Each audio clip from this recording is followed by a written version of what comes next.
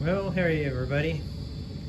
I have my pressure test kit installed on this side. I'm getting ready to do a leak check. When I do my leak checks, I put 20 psi in there and let it sit for 20 minutes, and if it doesn't lose any psi in those 20 minutes, then I'm good with that. Because if there's a crack or something, it'll leak out faster than that.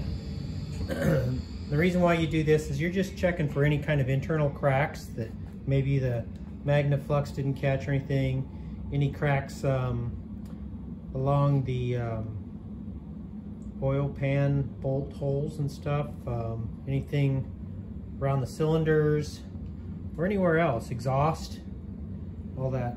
Well, probably not exhaust because that's not into the water. Well, I guess if there's a crack it would be. So anyway, put this pressure test kit on there, and then I'll add the air there, bring it up to 20 psi and let it sit for 20 minutes. And if it stays, that's telling me this side of the block is watertight, and then I'll move the kit over to the other side. When I am doing this, I use this Permatex sealant. It's a high temperature thread sealant, and it's number 59235, and I've used this on all the flatheads I've built, what is it now, 3 or 4, and it works great. I use that on my head bolts too, and I haven't had a head leak or anything. So anyway, that's what I use. And I got this this kit right here from Speedway years ago.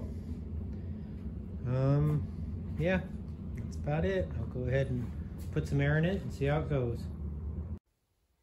Well, all right, it held 20 psi for 20 minutes, so I think I'm all good. Now it's time to remove the kit, and oh, let's see, the next step is probably to clean this block up really good with soap and water, and then start to assemble some things. And this side checked out. I did find though that these 2 water pump holes, that one and that one, somebody probably stripped them out earlier and they're enlarged to the next bolt hole size. But I did get them to torque to water pump specs, so I think I'm good to go.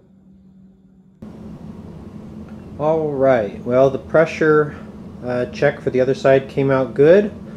So I removed my pressure test kit, cleaned up the block, and put some paint on it. And now it's ready to go ahead and start installing parts. And during disassembly, in preparation to wash it, you need to take this plug out right here. This is the plug that plugs up the oil tube that oils your cam bearings. And you need to take this plug out and clean out the inside of that tube. I use a rifle bore gauge. Anyway, cleaned that out really good. So one of the first steps is to put that plug back in. If you don't, and you put the cam in, then you can't get to it because the cam gear is right here and covers it up. If you start up the motor with that out, you're not going to have any oil pressure. So yeah, don't forget that plug, very important. And then the next is the oil pump gear. I took that out to clean up this area and everything, make sure there's no debris in there. Need to clean up the gear itself, and then I'll install that. This gear is pressed into here, and the way I get it out is I just put a bolt, there's threaded portion of the gear. I just put a bolt in there, and I have a slide hammer with vice grips on it. I connect to that bolt with the vice grips, and I use the slide hammer to pop that gear out of there. You can do it that way, or you can make some sort of device that goes across here and then put the bolt in and press it out like that if you want. But I find it's quicker and easier just to use my slide hammer with vice grips. And then that's the second step, is to go ahead and clean up that gear, lube it up real good, lube this area up real good, and install that. And install it, I just use a small sledgehammer and tap it in there nice and easy.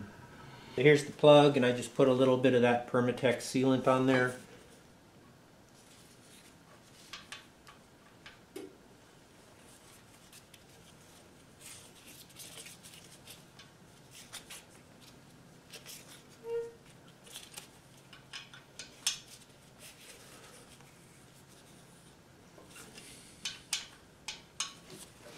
And I'm going to get this one nice and tight.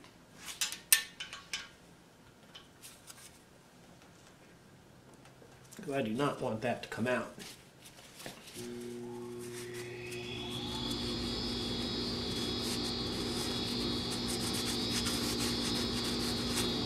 Okay, it's in there. Next is that oil pump gear. Okay, I'm going to be installing the oil pump gear. Let's make sure that's nice and clean in there. A little assembly lube on that area.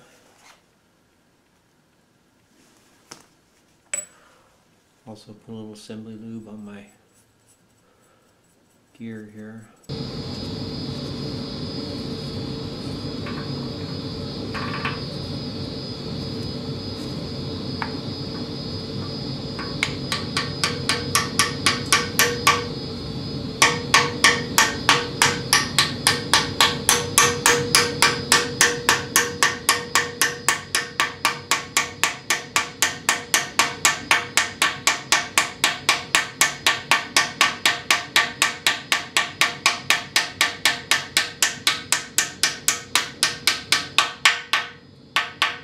Hear that tone difference?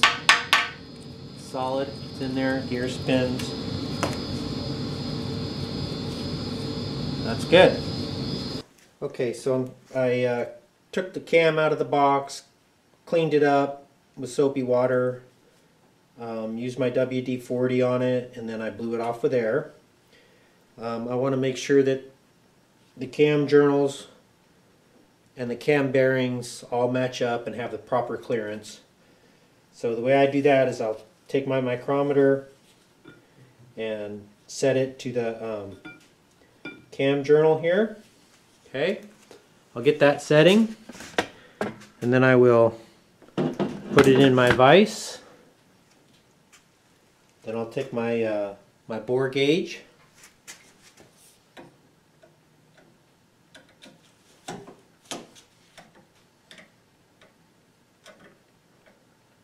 Put my bore gauge in there, and this is sometimes kind of tricky to keep it in there.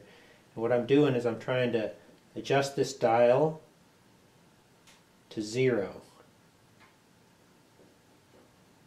So that's my reference point, is the diameter of the cam journals.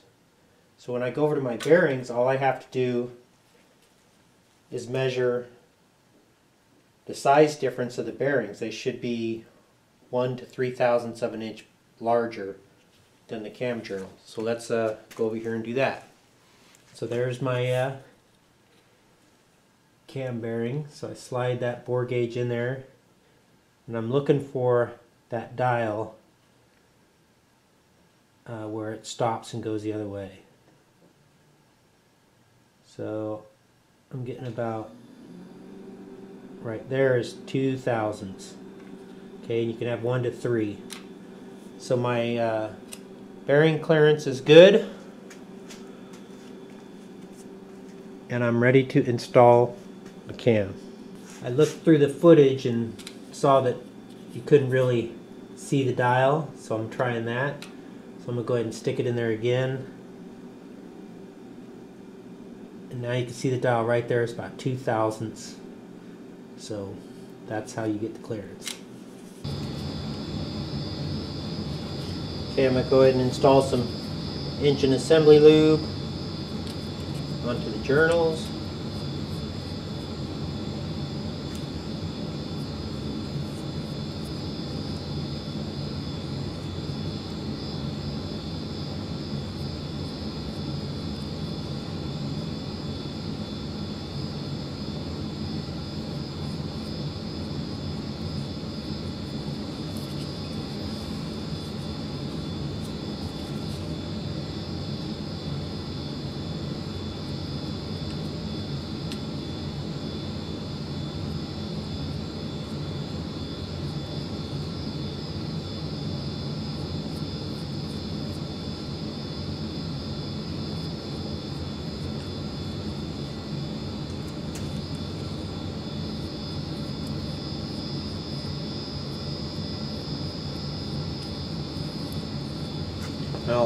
also install the lube.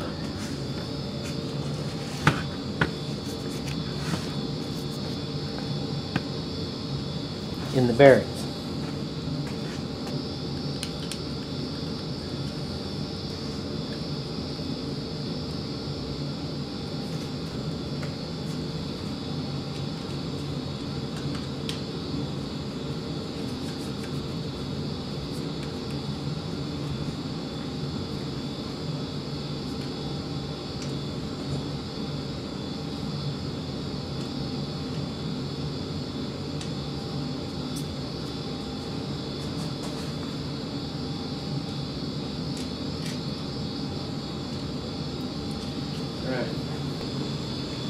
Okay, go ahead and slide this cam in, making sure I don't bang up the bearings with the lobes as I go through. So you just kind of go slow and easy.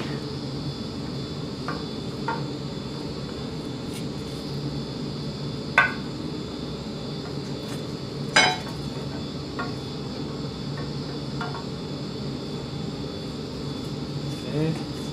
Make sure it spins nice. It does.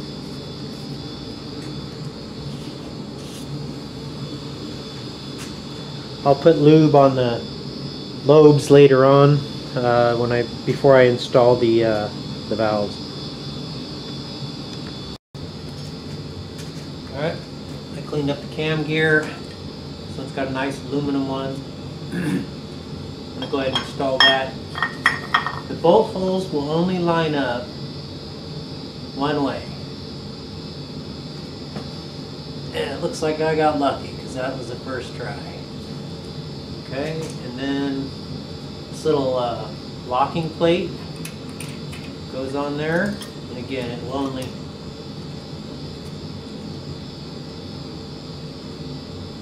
only go on one way.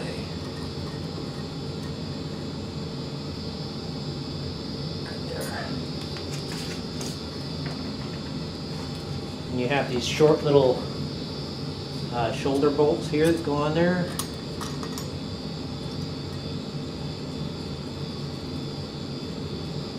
No washers or anything because this plate will act like the washer and, well, also the locking washer because it's got tabs you bend over. So I get them started with my hand.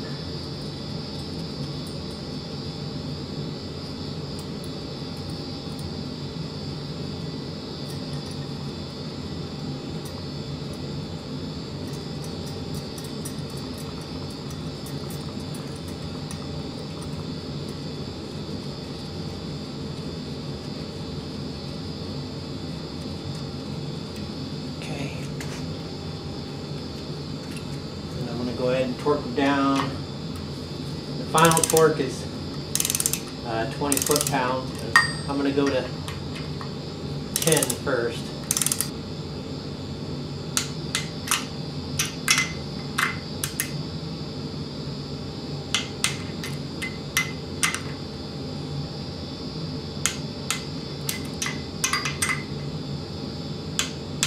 Okay.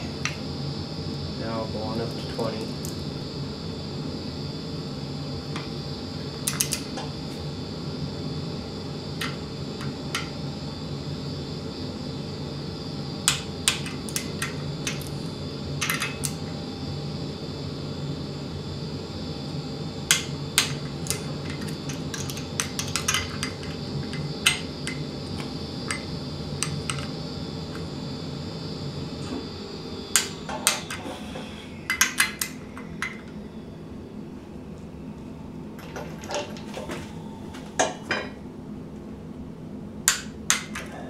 And all you do is bend the tabs back over,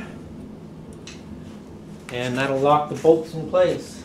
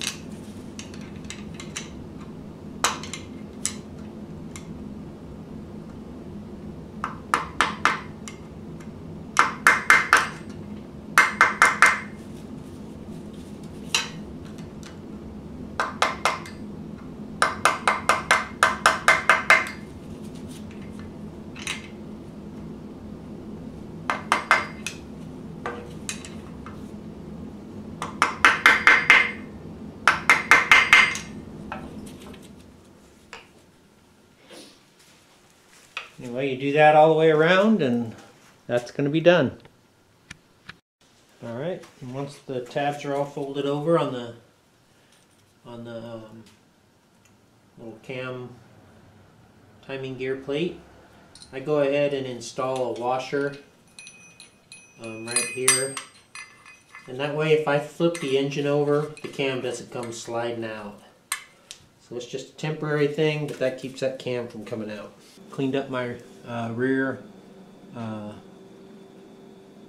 oil pump cover. Put a little silicone around the cover, then I put the gasket down, then I put a little more silicone on the gasket, and now I'm going to go ahead and install it.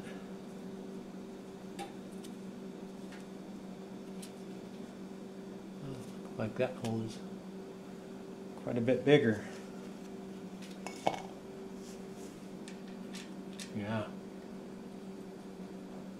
Alright, well I'm going to have to find a bolt for that. I find a little bolt to fit in that bigger hole, and instead of putting a lock washer on there because I don't want it to stick out too far and interfere with the flywheel, I'm just going to put a little Loctite on there.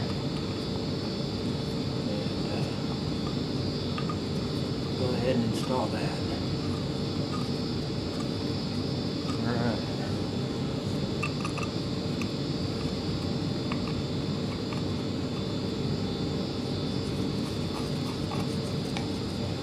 And after I get this installed, I'll just hit it with some spray paint to match. Cleaned it all up. It's ready to paint. I just didn't want to wait for the paint to dry.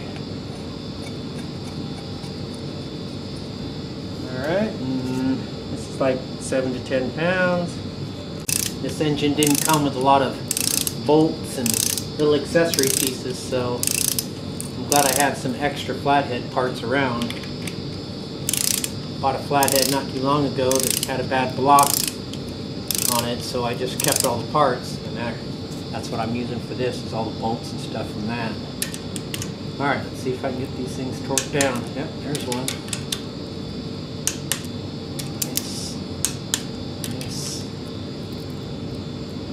Nice.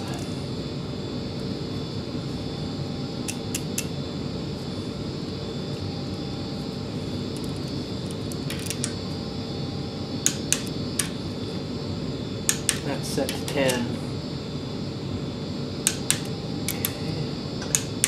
Alright, grab a bigger socket.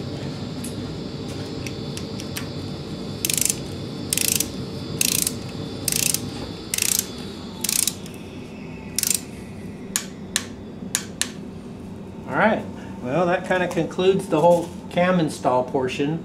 So I think I'm going to end this video here. Hope you guys enjoyed it, and thanks for watching.